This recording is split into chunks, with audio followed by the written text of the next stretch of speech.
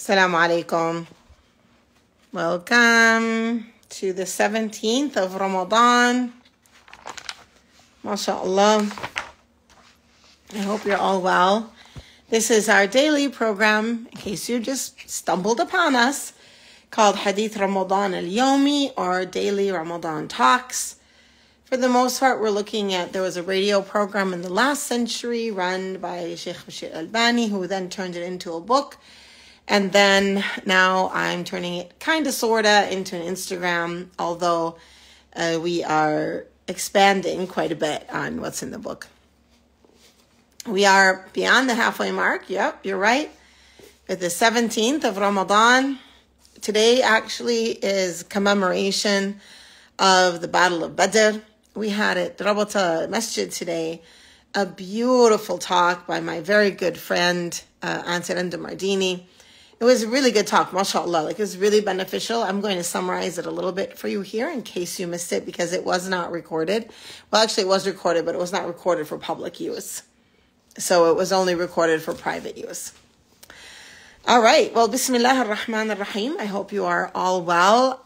So for our book, I just want to make the connections across the board. Yesterday, we started talking, if you remember, I'm just going to open it up, about the Quran.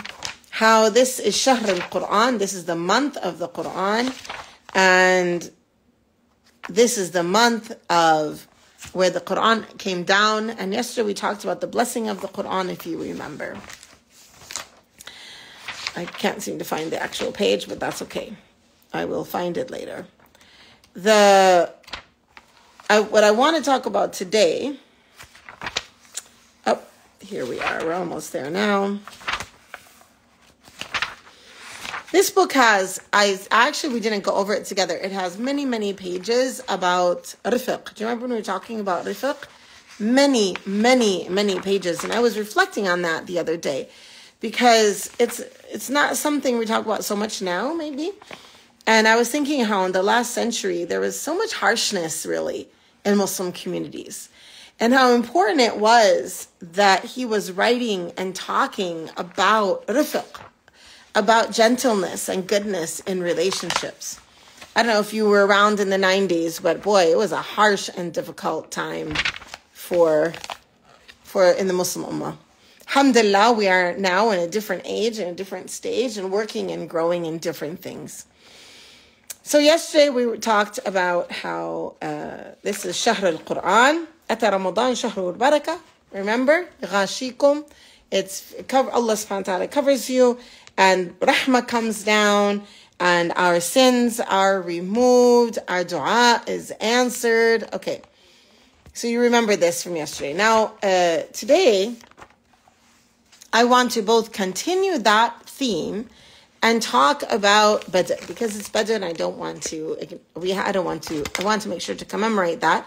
I want to share some of the things that Anse Dr. shared today, and I want to tie it back to this idea that the Quran is our great blessing of this month. Okay, so that's our trajectory for today. All right, so kul aam wa antum bikhair for the celebration or the commemoration of the Battle of Badr. Anse Dr. today in her talk, she talked about how the word ghazwa in Arabic is what we use when the Prophet ﷺ was with his companions and he went out. It's not always used when a battle happens. Sometimes there's a battle and sometimes there isn't. But when we talk about Badr, it was indeed a battle. And the very beautiful takeaways that I want to share with you are that there are things we have to do to succeed in our life battle. And one of these things is this idea of knowing what we're facing. And that's where I'm going to talk about today, that piece right there. Because she said that, subhanAllah, the people that went out to Badr, at first, they didn't know what they were going to. They thought they were going to waylay a caravan, which is part of the strategy of defense against the real harmful intentions of the Quraysh. The sort of state of war of the peninsula is the way to say that. And instead, they went a different route, and now they were facing an enormous army. They were only 313 people, 314 people, and the kuffar were over 1,000. So what to do? And it was a period of time in between when they thought they were doing one thing and they realized they were going to battle. And so she mentioned how this is very important in the self-development, in the battle to grow ourselves, if you will, the struggle to grow ourselves. And in these days of Ramadan, it's really important that we talk about this struggle.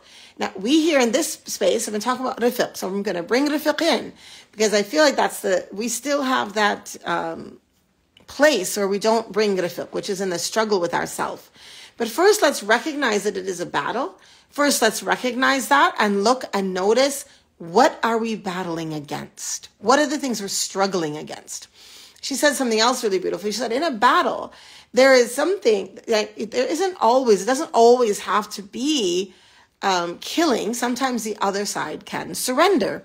And so here are the things we battle against. One is shaitan.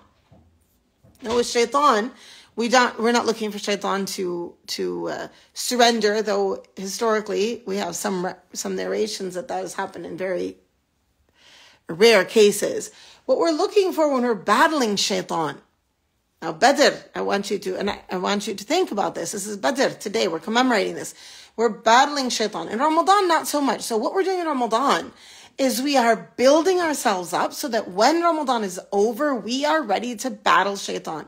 We are not just going to be listening to shaitan, letting shaitan come in and talk to us.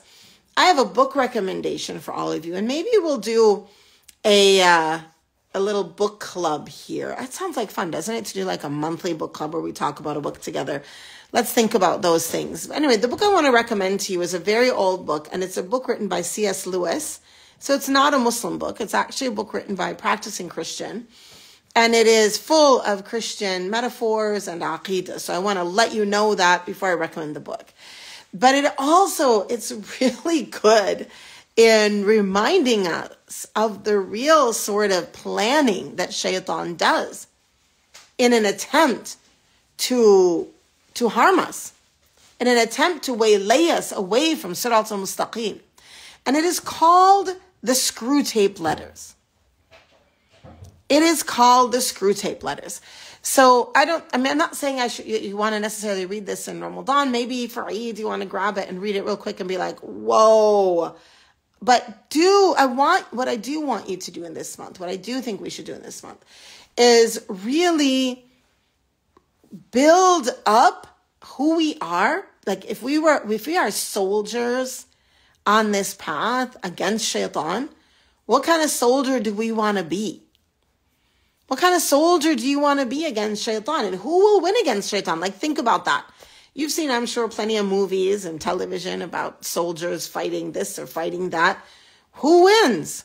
It's the superheroes and the Jedis that win the wars. It's the Jedis and the superheroes. Those are the ones who are winning. So if we're going to win against shaitan, we need to be a Jedi Knight, a Jedi Master, or a superhero. That's what we need to be. So how are we going to do that? And I'm saying that, subhanAllah, I'm not saying that like, oh, that's an impossibility, by the way. I'm saying that's what we must become. I've been teaching for 2 semesters. I taught at Ribaat. One class was called Superwoman. What was the tagline? Superwoman, Powers, Kryptonite, and Karamat. And then the second semester, that's where we looked historically at Superwomen. And then this semester was a very pragmatic, practical one about how to become superwomen. And together we learned about that. And of course, it's not the superwoman of the movies. Okay, this is not about Marvel. This is the superwoman of our history. This is becoming strong against shaitan. And Ramadan is a perfect time for that. So this is when you want to work on your worship. Make sure that your Taraweeh, if you haven't been praying Taraweeh every night, make your intention. Starting today, you're going to pray 20 rak'ahs of Taraweeh every day for the last 13 days of Ramadan. Bismillah. 12 to 13 days. Because if we're only 29 days, then there are only 13 days left. 12. Oh my goodness, I can't add. So make your intention, Taraweeh, to strengthen you. Quran. What are you reading of Quran this month? To strengthen you, to give you those superhero qualities, to make you a Jedi Master. That's from Star Wars, by the way, for those of you who don't know what I'm referring to. Where's your lightsaber? Anse Dr talks about how at Badr, the angels came down and they actually fought, which is something unique to Badr, according to most scholars. And how you could tell by those who were killed by the angels that they had a different scar. It was different than human. So we need special weapons to fight shaitan. We need special weapons. And those are the weapons of Quran. Those are the weapons of worship. Those are the weapons of our inner strength. If you can't read Arabic, then say, okay, what I'm doing is I'm registering for an Arabic class. I'm not sure if registration is still open for our Arabic class that is happening in May, but if it is, register for it. If you're a novice, you're going to learn how to read Quran. That's going to get you started in this beautiful year where you are a strong soldier against shaitan. Who else are we battling? So we're battling shaitan. The other battle is the battle against the nafs, or the ego. This is the one where we hope to have it submit, to surrender. Let our nafs surrender itself to Allah. Yes, our nafs.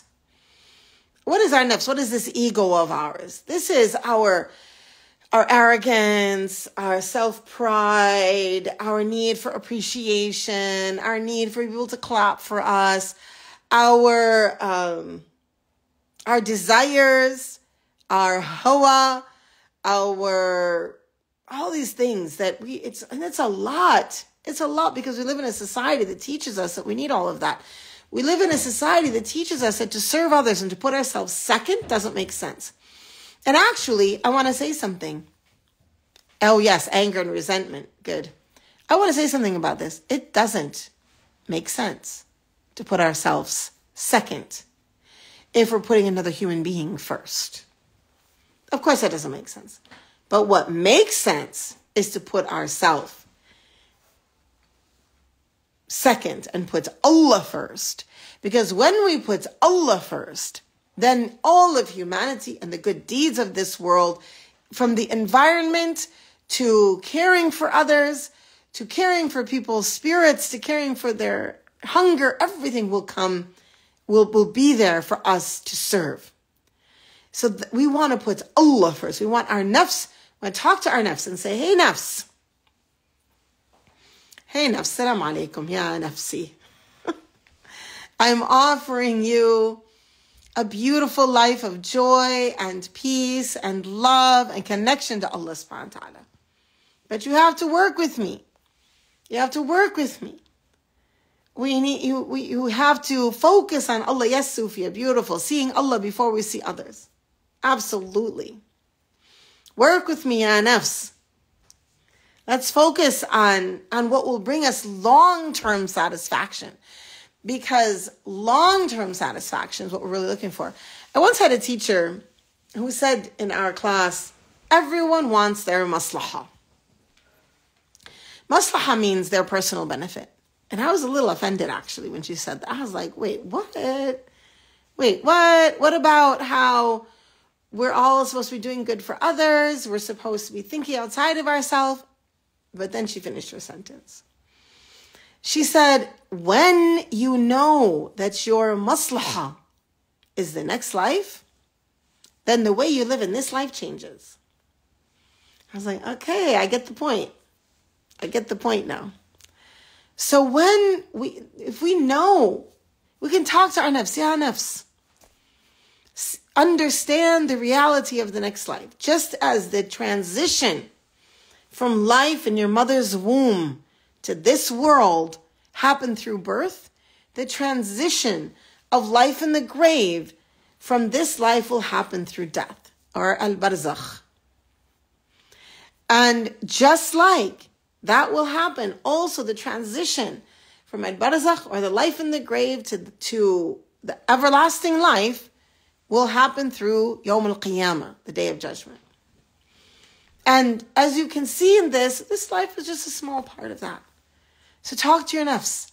Now in 12 days, talk to your nafs. Say we're not going for desire and hawa anymore. We're going for long-term maslahah.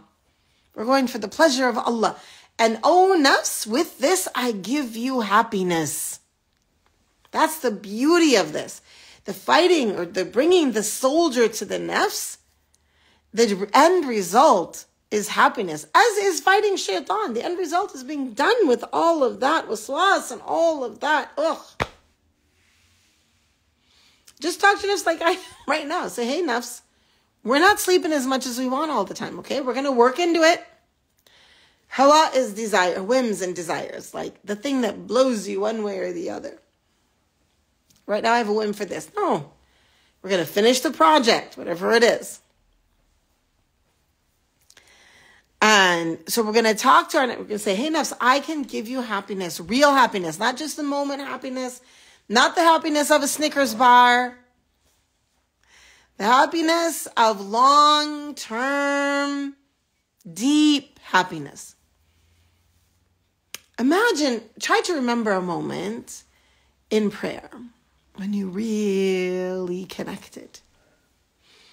Or in dhikr, or in Quran, or with someone, something, a moment you really connected. Imagine that moment expanding. And being able to live in that moment all the time. Imagine. So talk to your nafs. Say, yeah, nafs, I offer you the most beautiful experience. But we have to walk away from these temporary satisfactions. The satisfying of the anger by saying something nasty to somebody. The breaking of pride by going to someone with an apology, even if it's been a long time. There was an imam who in 2012 made a little bit of trouble for me. And he sent me an email, I think 2 years ago. So like 8, 9, 10 years later. And apologized. And I was so impressed with him. MashaAllah. That took a lot. It took a lot. And it means, that's a person who really sees the next life. People can be safe with him. MashaAllah. And so when talk to your nafs. Like, do those things that go against the nafs, that go against self-pride. And you will find yourself, and just, even in sadaqah. The other day I was at a fundraiser where, I told you guys this yesterday, but I'm sharing a little more about it now. Ubaidullah Evans was talking about how giving money should hurt. And I thought, yeah, I think he's right. And there was this really cool, there was a cool program. And so I decided, I'm going to give more than what is easy for me. And I came home with such a good feeling. Of course, I did the same for Rabata. I tried to support as many organizations as I can that I believe in their mission. Anyway, so in the giving, you go against your nafs, like just a little more than what's easy. That's another thing. And by the way, we have a match this weekend at Rabata, launchkit.com/Rabata. We have 2 amazing women who are here to match us up to $25,000. So calling out to you to help us make that match. Jump on there to launchkit.com/Rabata and help us make that match. And in this very exciting Badr weekend. And give a little more than what's easy for you, because those kinds of things are the things that they bring those feelings in. And I saw a question here. You're saying you're a new Muslim and you've been waking up for suhoor and then fajr every day, but it's really draining you. Is it haram to pray fajr when I wake up in the morning? So first of all, I want to welcome you. Welcome, new Muslim. I'm so happy to be your sister. I'm so happy to be walking together on this path together. I'm so excited to meet you one day in person. And I'm so excited for you to discover all of the beautiful spiritual opportunities in this faith. Now, you're getting drained from getting up earlier than you're usually. It's kind of like a little Ramadan jet lag. That's what we call it.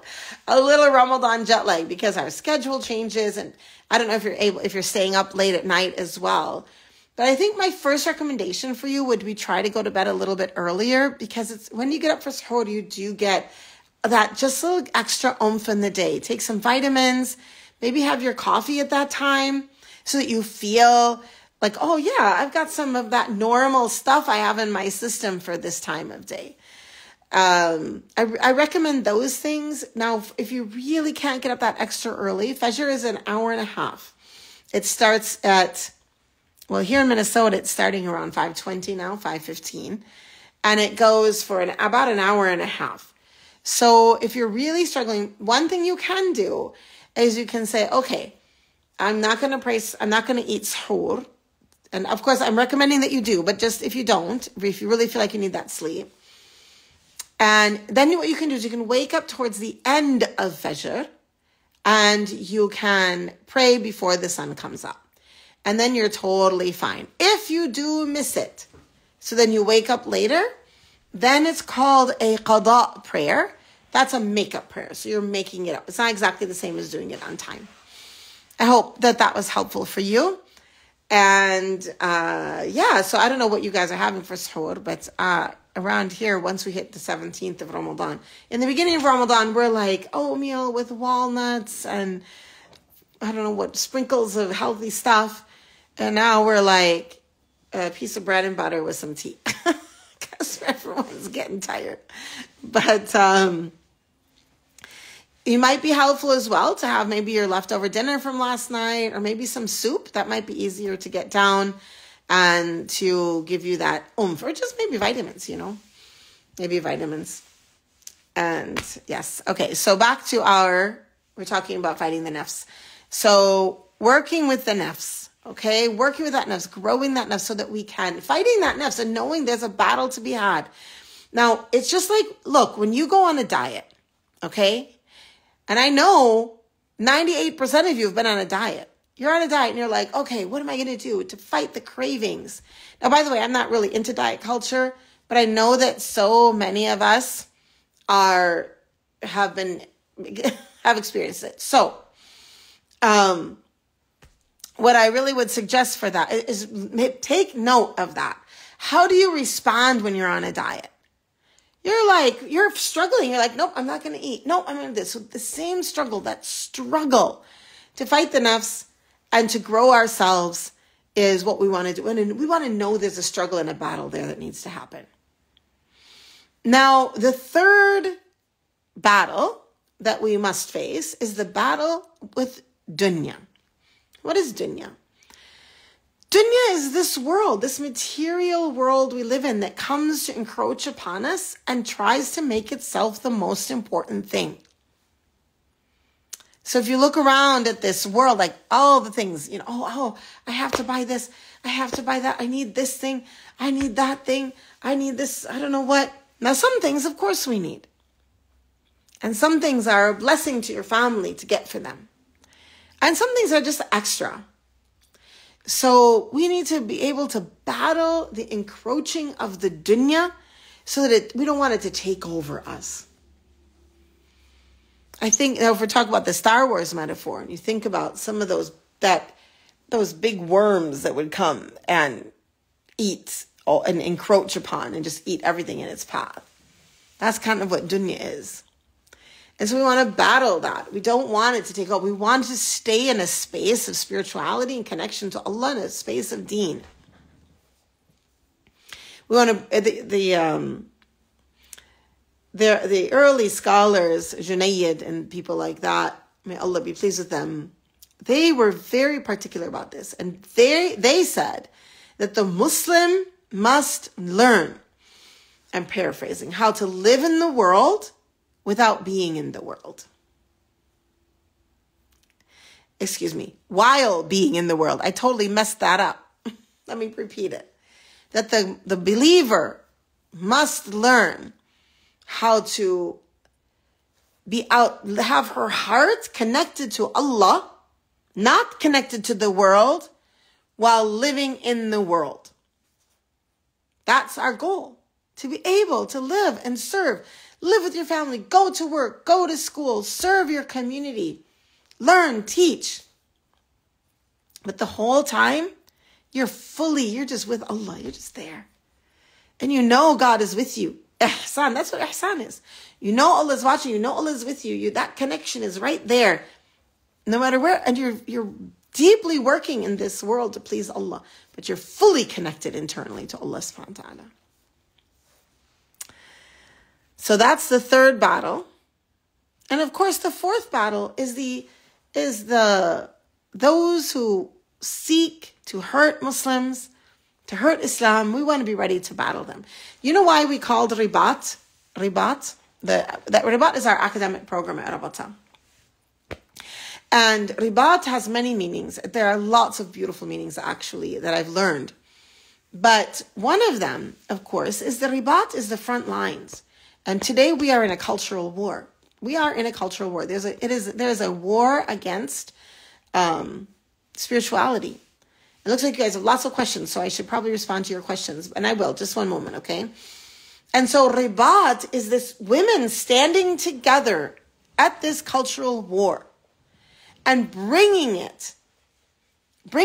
it ilm, knowledge, ibadah, worship, and sisterhood. And traditionally, or research tells us that women are the ones who bring forth culture and who change culture. So that's what we're doing at Rabata. So get on over to launchgood.com/Rabata and donate and help us do this work. Because it's very, very important work. And it is making great changes. Just today I was noting in one of the report systems that we have how many other organizations now are doing the kinds of things we started doing 11 years ago. So, launchgood.com/Rabata. Okay, I'm going to answer some of your questions now. I'm scrolling up to see your questions. Pride and arrogance diminish with ibadah over time, even though we're not directly working on it. That's a really good question. And it is true that one of the weapons, if you will, against pride and arrogance is heavy ibadah. Not just a little bit here and there, but like sitting in dhikr for a period of time, sitting with your Quran for a period of time. These help us to get over pride and arrogance. And I think especially if you're not a native Arabic speaker and you're studying Arabic, that's going to help you get over pride and arrogance. How do we get out of the me mentality? Get into the Allah mentality. Just keep thinking about Allah. I actually will recommend to say La ilaha illallah. Now the last 12 days of Ramadan, try to say it as much as you can. As much as you can. Let me see. What's better, to finish Isha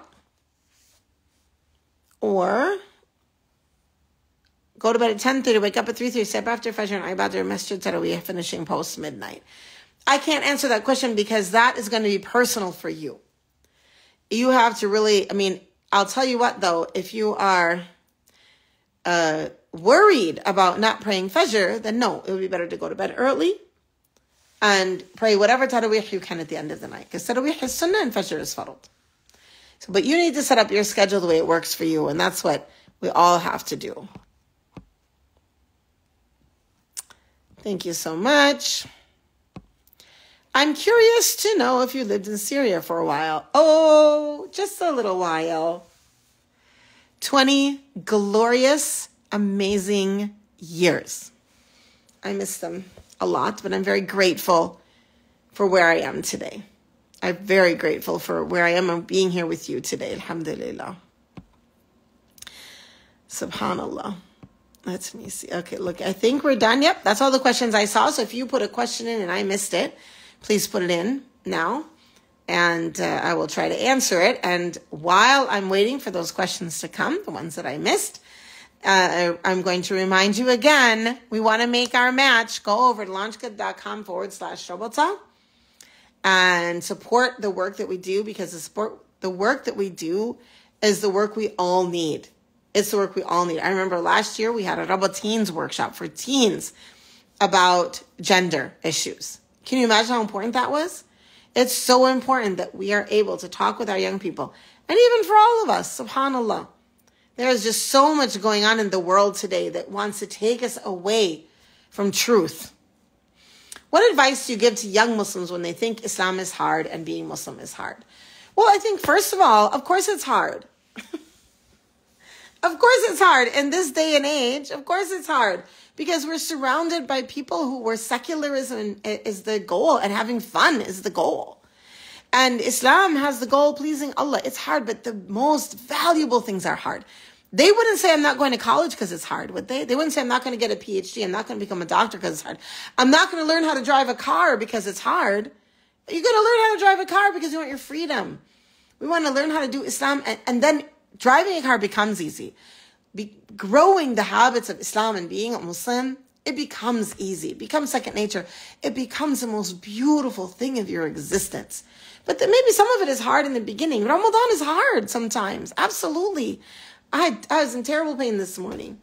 Alhamdulillah, I was able to get some sleep so that I woke up feeling better. But sometimes fasting is hard.